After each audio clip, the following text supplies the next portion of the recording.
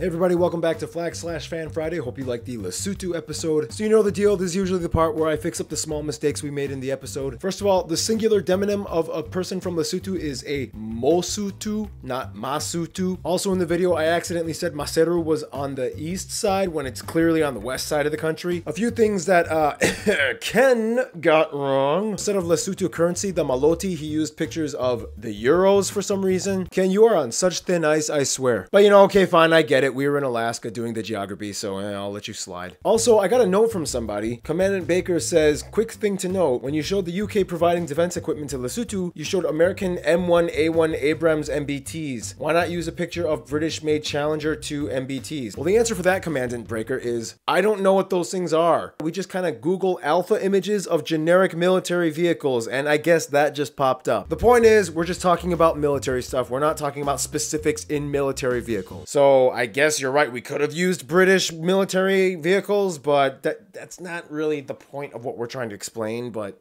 we could have. And finally, the last thing I want to say is, depending on how you count, if you consider the number 96 being the actual point of getting to the episode, then yes, the halfway point of Lesotho would be the halfway of all the UN countries. But if you consider finishing the entire episode 96, then the halfway point of the Liberia episode would be the halfway of all the UN countries. The point is, celebrate because we're halfway done either way, and next week Liberia will be up. So if you want to celebrate for that, go for it. All right, anyway, we got to get into this flag thing. So without further ado,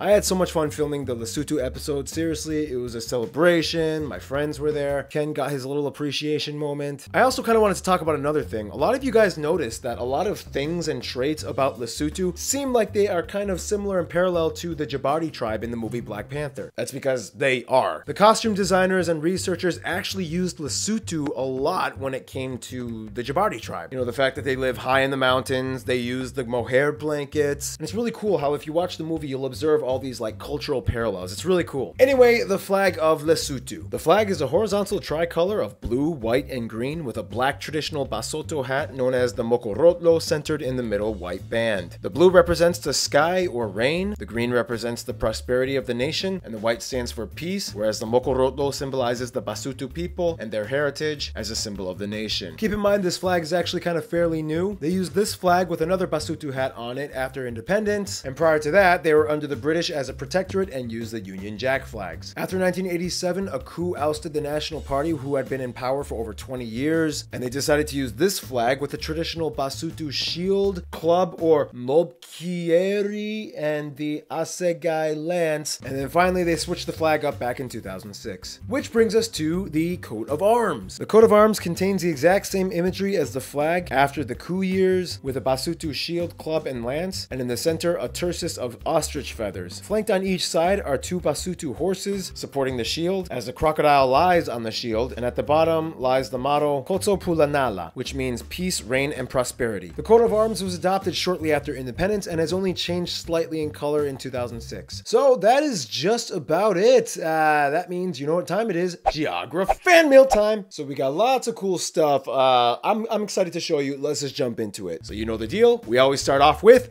postcards. So first off, we actually got like 4 postcards from Prague, Czechia. Tomislav from Croatia, thank you for sending these 3. And Vaclav, thank you for sending this one with the clock. This thing is really famous, by the way. It's so cool and beautiful. Alexis from the DR sends Fortaleza Ozama, the oldest fortress in the Western Hemisphere, I believe, or castle. I think your name is Nico, sent this from Stockholm. Caitlin sent this from Panama, and she says she works at the Smithsonian in DC. Tarima is Indonesian, but sent this from China. I think your name is Zaid. He sends this from Chicago, and he writes, sorry for the depressing photo. Thank you, Farhan, for sending this from Malaysia. It's the Rafflesia, the biggest flower in the world, the icon of the Malaysian state of Sabah. Davi sends this from Lençóis Maranhães, the wet desert of Brazil. My voice is cracking. He says, we're 2 brothers from Rio de Janeiro traveling through the Maranhão state. We went to Lençóis Maranhães. It is breathtaking. You have no idea how much I want to go here. It's so amazing. It's so different from any other land landscape. And we got 2 Filipinos. Patrick sends this from Boracay, and Abby drew a picture of the Santuario de San Jose located in Las Casas Filipinas de Acusar. Wow, you actually drew this. That's so cool. Thanks a lot, Abby. All right, here are some letters. Eric from Michigan, thank you for drawing these flags. Oh, and Abby, who sent that drawing of a postcard,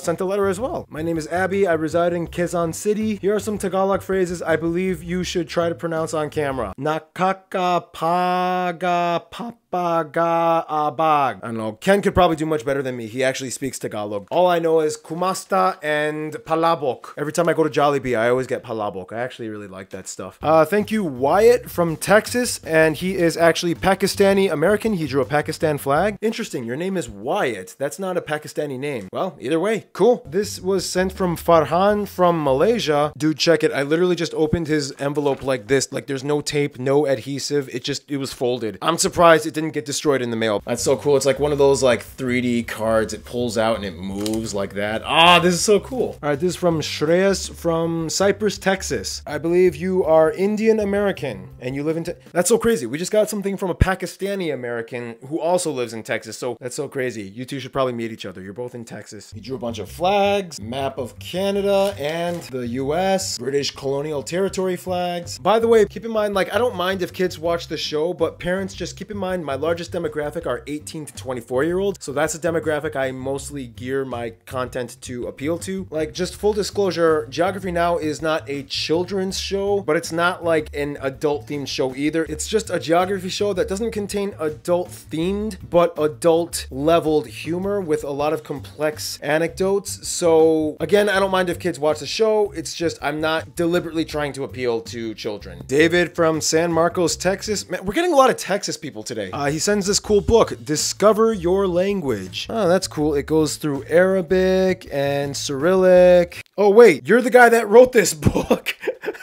You sent me your book. Okay, David, wow, I just realized that. Okay, next up, Hong Kong. Hey, Barbs, I'm one of your biggest fans from Hong Kong. My name is Keith, like the guy from the show. Yes! I started to watch your videos from the Cyprus episode. And he writes a bunch of cool things about his home in Hong Kong. Some notable sites in Hong Kong are Ocean Park, Tai Tam Reservoir, the Big Buddha statue, Hong Kong Disneyland, Victoria Peak. Oh man, Hong Kong is just a whole other deal. Like, I would love to go there. It's pretty expensive though, isn't it? Tsinghua University notebook. Wow, that's so cool, man. Thanks a lot. I love this. Next up, Milo from Indonesia.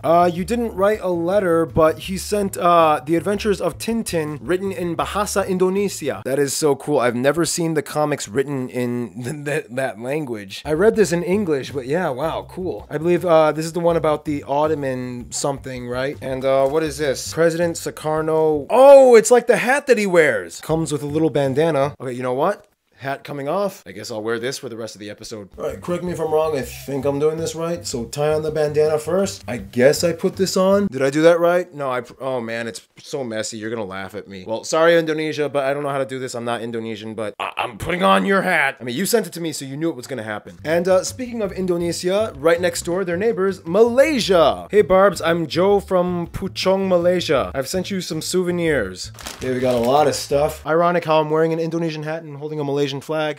Some Chinese calligraphy. I think it says Barbie because he wrote Barbie down here. Oh, now this is really cool. He sent a bunch of pictures of Malaysian stuff. I had this when I was in Singapore. Roti, traditional clothing. They also have like Hindu festivals. There's apparently a festival where women throw their phone numbers into a lake, the Datu Kong Shrine. And just like Singapore, they have multilingual signs. He sent a Malaysian fan, a magnet, and I guess this is like a bracelet or something. All right, next up, we got this from Quincy, Massachusetts, from Caden. Neko! Oh, I know these. Dude, this is a really cool box though. I'm definitely gonna keep the box. Hi Barbs, I'm Caden from Quincy, Massachusetts. I live almost right next to where John Adams and John Quincy Adams were born. Necco wafers were invented by Oliver Chase in 1847. He became a pioneer member of the New England Confectionery Company. Adam and Marek from Czech Republic.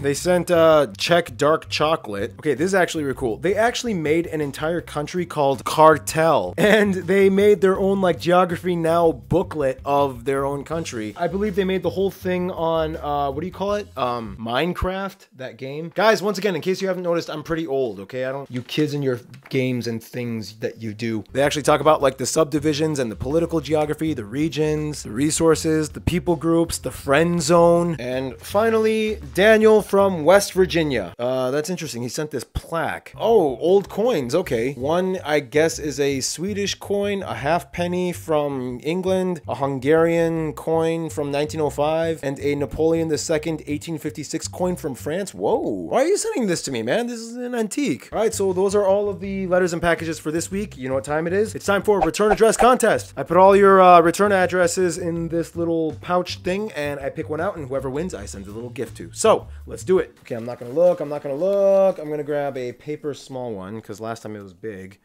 Let's see. Philippine from Tours, France. You just won. So, yeah, guys, thank you for sending all this cool stuff, putting your hometowns on display. I really appreciate it. Subscribe to this channel if you'd like. You've just been flagged. Ken, I guess you're still hired. And, yeah, stay cool. Stay tuned.